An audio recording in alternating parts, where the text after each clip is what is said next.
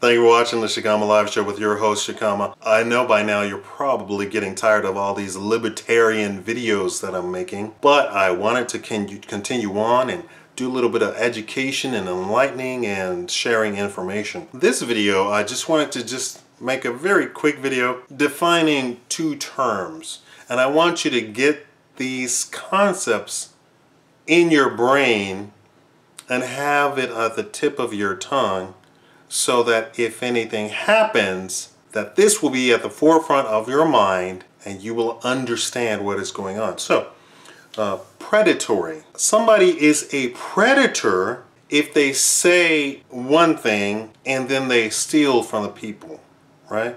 They say in front of you one thing and then they steal from the people. Exploitation is if they say a thing and they steal from people under their authority. That is exploitation. So a boss exploits his workers. The President Obama exploits the federal government workers, the military, what have you. He is exploiting them.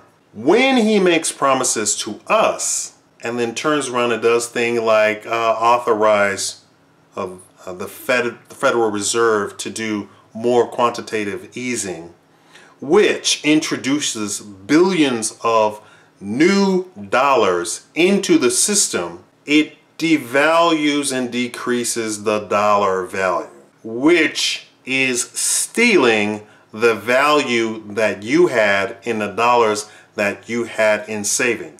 It decreases the value in the dollars that you get on your paycheck each month or bi-week or bi-monthly or whatever.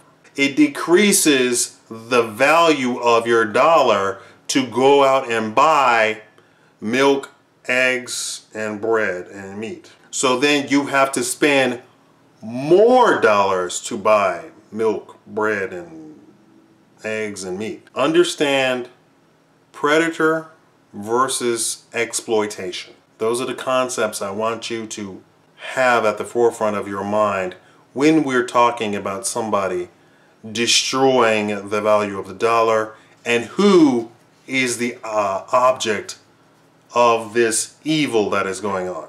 You're not being preyed upon. If you work for the government, you're not being preyed upon, you're being exploited. If you're a regular citizen, you're being preyed upon. And that's the fact about the Obama administration. Thank you for watching the Shikama Live Show.